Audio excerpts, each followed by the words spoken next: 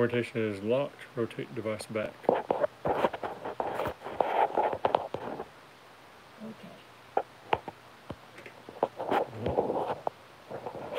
It's locked. Okay. Nobody on yet. Nobody's on yet. Did you hit go live? Yeah. Okay. Oh, one person's there. Yeah, so don't be making them sick flipping the Why? phone around. Why? See how you are? So I'm Jamie Mayfield. Thanks for joining me today. We're going to talk about how to wind yarn into a cone so that you can knit it more successfully on your CSM. Okay? Now, my cameraman, which is also my husband, is dangerously close to putting his finger on the camera because, yeah, that one. See how he is? Okay, so there's all kinds of ball winders out there, and the first thing everybody wants to do is they want to knit from a ball that's been wound. Well, we're going to do a couple of ball winding exercises real quick, and we're going to talk about why sometimes it's not good to knit from a ball. We're also going to talk about how to make cones. Now, in order for this to be a decent ball, I've got a bunch of ends that I'm going to wind into a ball and weigh them and see if I can make some Frankensocks out of them. But what I want to show you, it's going to have to get to be a bigger ball before I can actually show you. Whoops, there was a knot. It's a good thing I'm going to have to wind this twice, isn't it? What I want to show you is, even though this one is a slanted one, and a lot of times the slanted ones make good cakes to knit from, I'm going to show you what makes a good cake and what makes a bad cake. Now, I'm going to show you this one over here while I'm knitting this ball winder over here. See how it's slanted as well? Okay. And it operates the same exact way. But what I want to show you is, let me get this one wound up onto here, and we will be right at it. But I wanted to show you this from winding it so that you would know that it's true. Not all ball winders are created equal. Okay, or cake winders. Let's call it a cake winder. So this cake right here was wound on this one. Now, you could knit from this because if you see, it wraps the yarn on top, but it doesn't wrap the yarn on bottom. Okay? So we could set this on the table and knit from it because see how it twirls nicely from the outside. Anytime you're going to use a cake, if you want two socks that are the same size, you're going to want to twirl from the outside. Okay? Now look at this ball we just created. You see how it is building this cake, but it's wrapping yarn on the bottom, and it's wrapping yarn across the top. Okay? You can't wind something that you can knit from on this type of ball winder. Okay? So, that's what I wanted to show you that you can't do. Now, if you are lucky enough to find one of these royal cone winders, they're very difficult to find. So if you find one, it's going to come with a hat. Now, this is a hat that's been printed on plastic by Turtle Made. Okay? And you wind the yarn up on this. Now, in order to not have to have many hats, you can take a Yoplait cup and you can put it on the hat and then wind onto here like so. That way, you would get a cone wound that looks like that. Okay? These are going for like $75 right now. They are so not worth it, but they're also very rare. Uh-oh. I'm making a big giant mess. Tried to be so organized. Now, originally, CSMs came with a yarn winder that looks like this. Okay? Now, what you would do on this yarn winder is you would get a bobbin. Now, some of these, this one has a narrow shaft. This one has a wider shaft. So when you buy bobbins or look for bobbins, you're going to have to know, do you have the wide one or the thin one? And you get an O-ring, and then you start winding yarn like so. Okay, now this is the way they initially wanted you to wind the yarn. And I'm going to show you real quick. I'm lucky enough to have some of this Felici that our very own Rosalind Keys designed this colorway called Vampire Vibes. I thought I'd use that today. Because everybody knows Roz and everybody wants to knit like Roz. Now there's a knot that sailors use, and it's called a clove hitch. And sometimes I can do a clove hitch and sometimes I can't. But when you start one of these cones or one of these bobbins, what you're going to do is you're going to build your base, okay? And you want to build this into a triangle. And I did not want that to be up that high, okay? Because like everything else about the CSM, this takes practice, and I am not the very best at it, because I will go ahead and freely admit that, see all this yarn on cones? That's what I knit from right there. And it makes it much, much easier when your yarn is on a cone. If you can find yarn pre-wound on the cones. Now, I chose to show you this on these Felici skeins of yarn. They are 50 grams. I didn't want you to have to watch me wind 100 grams. But you can see how I'm building up the base. And every time when I come out to the edge, I make it just a little longer. Just a little longer. Okay. See how that's going?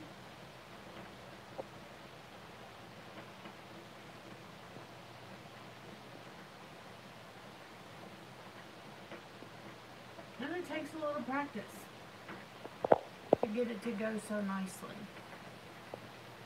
And you don't want there to be a gap. You want this triangle to keep coming out, okay? That's why it's so important to build your base up.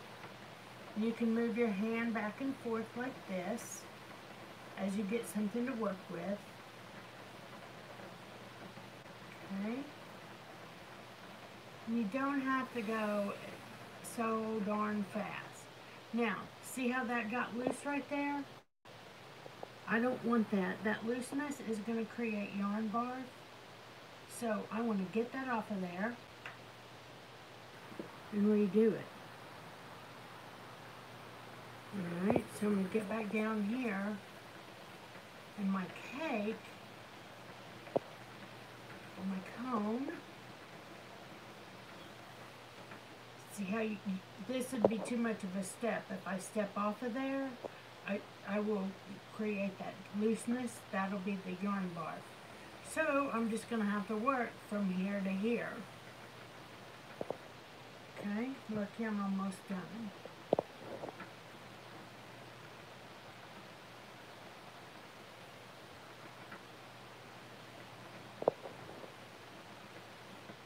And it's a rhythm that you develop. I think you guys have that figured out now. Okay, now then, you can also get yourself a number 11, what do you call it, like a beaker stopper. I think I got this one at Menards. And you can get some cardboard cones, and you can wind yourself a cone on the same yarn winder, only you put the cone, or you put the cone on this bottle stopper, like so. Okay? So building a cardboard cone is very similar. You have to build up a base. Do we have any messages, Jeff?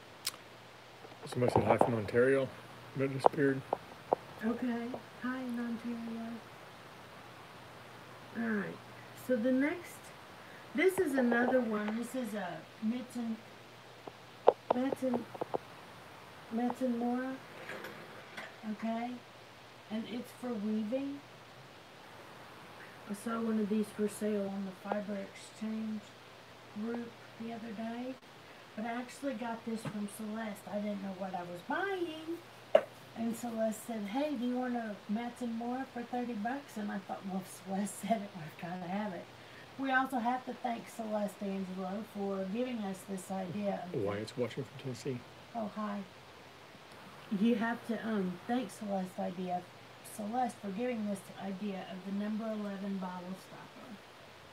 Okay, so I'm just going to wind it on this one. It does the same thing. Let's see. I'm going to start back here, and it's not a race. I'm going to go nice and slow, and I'm doing it on this one because it was set up closer to me. I just wanted to show you guys all these different options. Now, you can also put this number 11 bottle stopper on a cordless drill and wind your bobbin that way. What I found though is that cordless drills, they weren't made for long periods of like that. They were made for short bursts, but they work. Right, so we're going to build up our base. And you'll notice on a commercially wound cone, why isn't it working? I think we should have gone this direction. That's not going to be easy just to change direction though, is it? No. What are we going to do?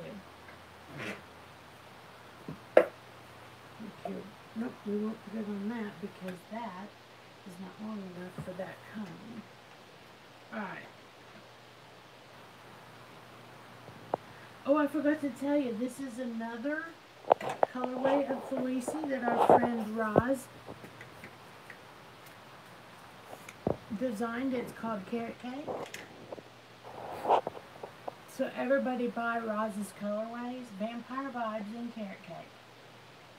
That way they'll ask her to make some more because everybody loves it so much. It came from Nitpicks. Alright, now I've already forgotten which way I'm supposed to. Sylvia says working at the bottle stoppers. Huh?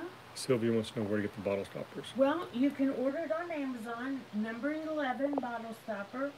I got it at Menards. Just make sure it has a hole in it. And if the hole's not big enough, you just smash it in there. It's rubber, so you can smash it on there really good.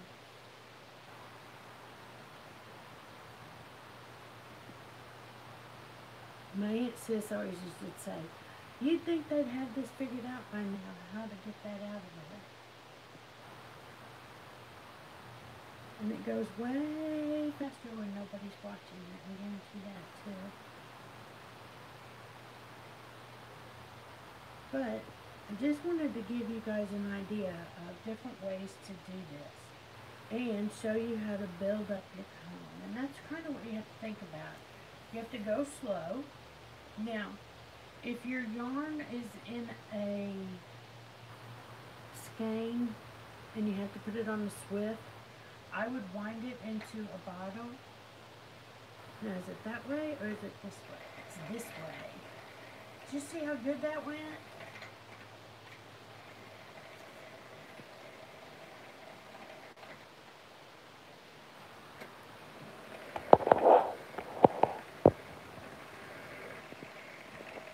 Okay, so I'm doing the same thing. I can make it go up just a little bit each time. But I don't want to get that close to the end. But I felt the knot.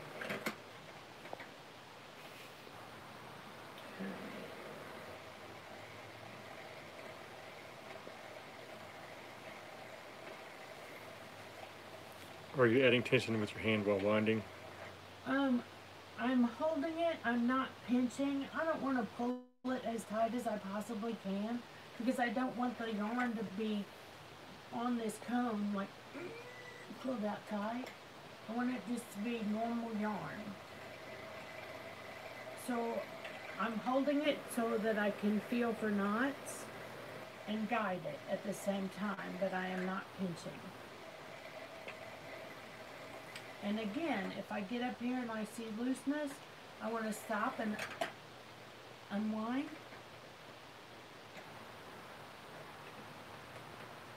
Okay.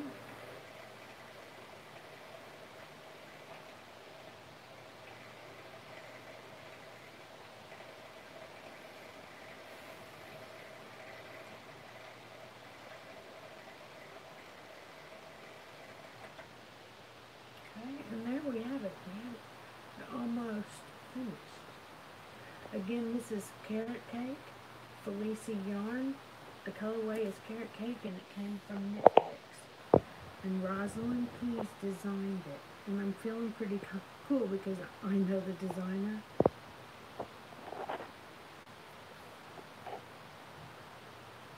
And I have a little knot. That wasn't actually a knot. You know how it is when you get to the end.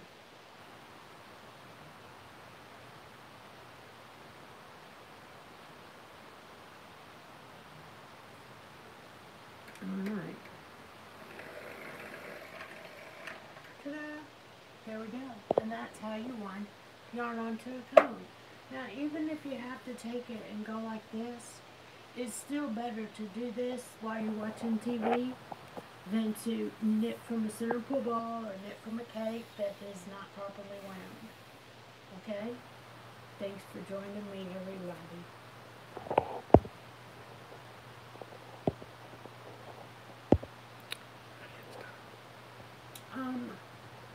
I don't know, it always messes me. Did you figure it out yet? Nope. Is there an X or something?